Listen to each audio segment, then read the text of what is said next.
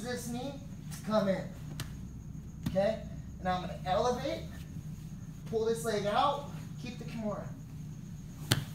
5-0 grip. And then try to finish there. You think you can do it? You want to try my wrist? Because I don't want to. A lot of guys are going to switch, hip switch, and he's going to fuck your wrist up. So I gooseneck it here. And I keep my wrist out of the equation, but I put a frame so hip switch, and he just compresses on my arm. You know, but if you're up on the hip, you're going to get hurt eventually. Like, higher rank guys should not hip switch when they feel the hip here, but like, people that don't like you, they will. You know what I'm saying? Remember that, Eric? Yes. So here, so now, what I like to do here is I'm gonna make my fingers wide. You see my right hand? This one? Fingers are wide.